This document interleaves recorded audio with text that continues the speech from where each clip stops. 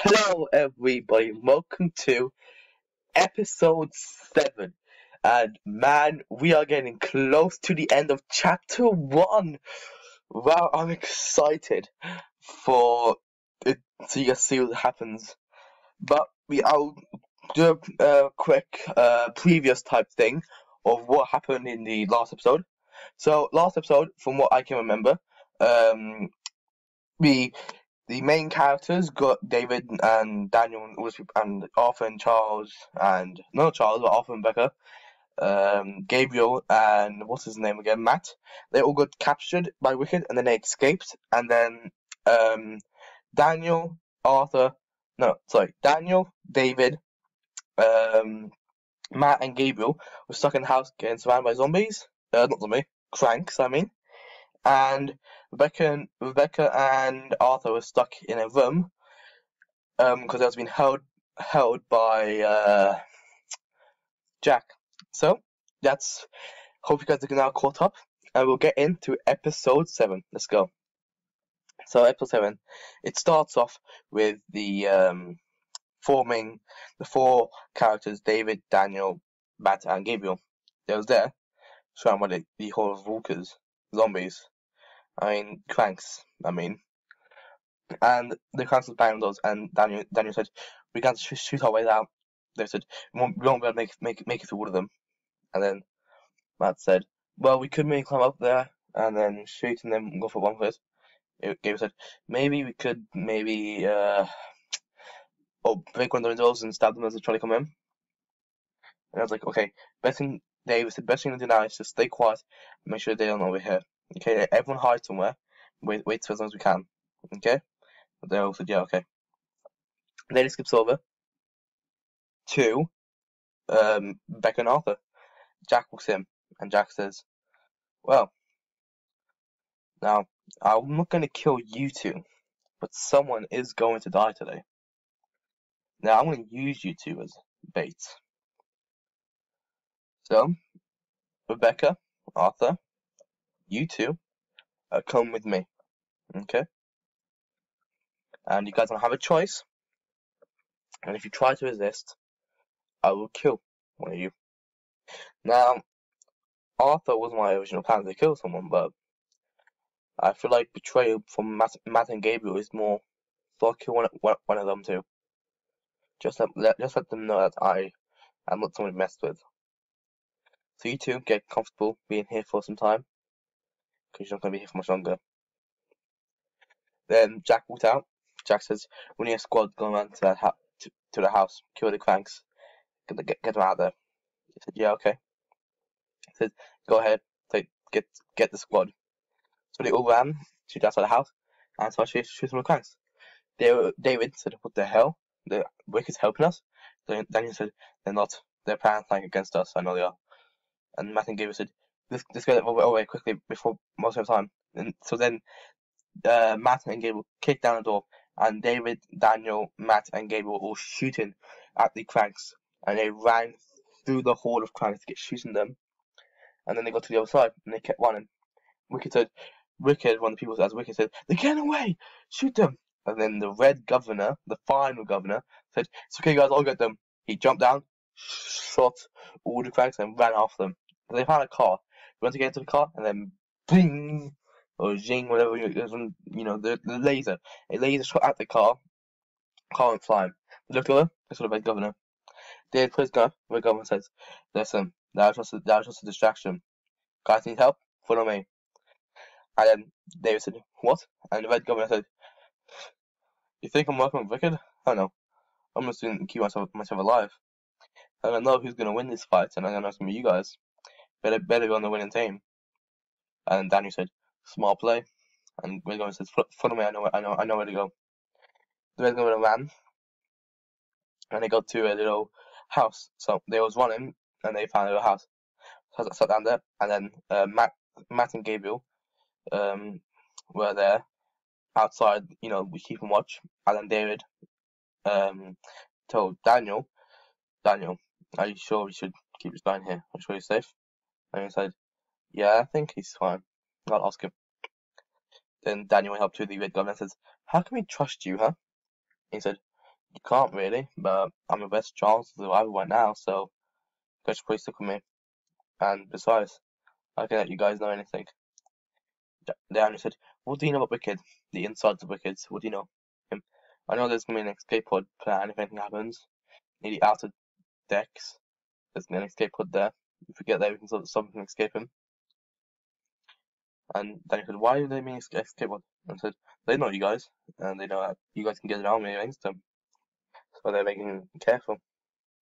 Then he said, Daniel said, "Have you seen Charles?" And then William says, "How do you know Charles?" Daniel said, "Well, he hasn't been here for a while, and I can, pull the connections together, basically." Then says, "Yeah, Charles is there in Wicked." And then says, "No, okay, stay there. I want to talk to David." And went David. Then he said, "David." David said, "What?" Then he said, "Charles is working with Wicked now." David said, "I knew it. I knew that guy would do that. I knew I can trust him." And he said, we're going in. We're gonna get into Wicked. We're gonna end this once and for all, to the end, basically. Nothing can stop us." Martin gave us, "Guys, they're getting close up. We should probably get going." And the Red Governor said, "Yeah." Then the Red Governor's walkie-talkie went off. And it was Jack. Jack said, "Well, well, well, Red Governor, so you went with them. Good to know. Let David and Daniel know that I have Beck and Arthur, and if they wish to see them two alive, they're going to come to me. I'm at that house that they were before, outside of it. Tell them to come to me, and if they don't, I will kill Arthur and Rebecca right now." Gary said, "This is going to be a trap, you know this." Matt said, "Yeah, but we can't just leave them there to die. This says we have to go. All of us." Now he said, "Why all of us have to go?" They said, "Because the more gunpowder we have, we try to defend ourselves against the entire army. It's not safe for us all to go." And then they said, "Then who should go?" They said, "Okay then, let's get Gabriel and Daniel." They said, "That could work." They said, "If anything happens, though, we won." They said, "Yeah, I'm with you." And then Daniel and Gabriel went out. So walking, Daniel said, "So Gabriel, how long had you worked at Wicked for?" He said, "For about a year or two. Pretty well trained with me and Matt. Me and Matt were good trainers. Matt was always get so angry easy. There was a thing that people used to call him Matt that anger. It was a stupid name, but it was fun, I guess. And I used to call him out every single day. Matt the anger, back at it again." Me and Matt hadn't known each other for a long time. Me and Matt, all each other had really. Well, yeah, I guess so. And like now we have you guys then. And I said, "Yeah, yeah, you do." I said, one of us, anyone could die." He said, "Yeah, I know. But I would rather lay down my line, rather lay down my life, for people I like and people I trust than people I don't like or trust." Yeah, that was all Kim. Then it goes back to David and David said, "Red Governor, where is the armor stash?" And Red Governor says, "Armor stash on the top of him."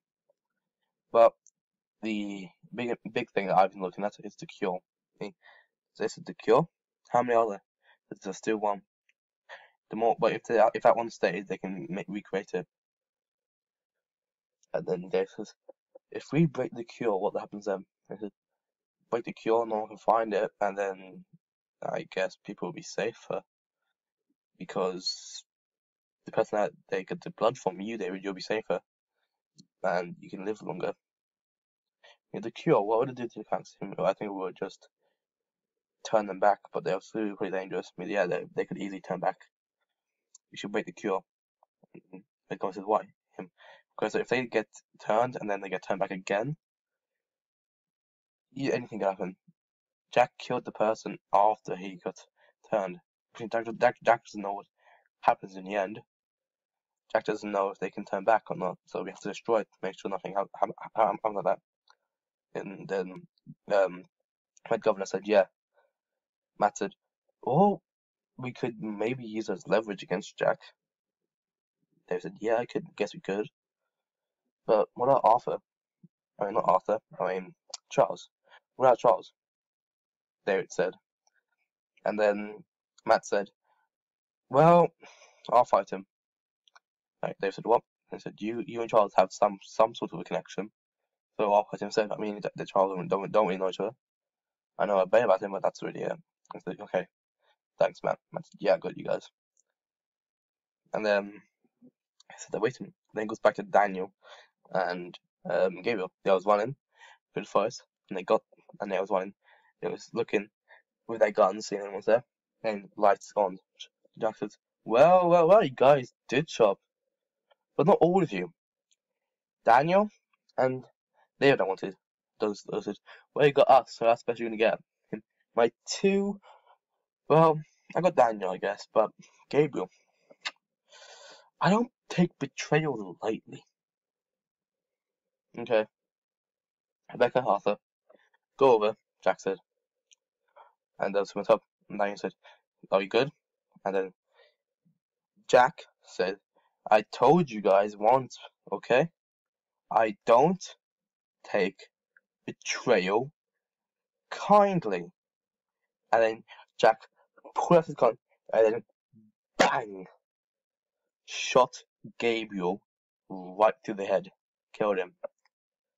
Daniel went over, looked at Daniel, and everything went like everything stopped, and Daniel looked slowly at Gabriel falling to the ground. Looked up, and then Jack says, load into them. They look at the guns, and then bang!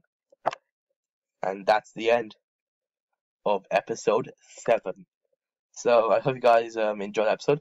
That was much more I prefer that episode a lot more. I think that was a nice episode. Gabriel got killed, which was upsetting. Red Governor joined the good side, I guess. And the gunfire at the end, which I don't know how any of them could die or any of them could live. I don't know how it could happen. But I hope you guys enjoyed that. And I'll see you guys in the next video. Like, subscribe, and comment on the bell. And don't forget to hit that notification bell so you get a new video on Cranks every single day. And I'll see you guys in the next video. Goodbye.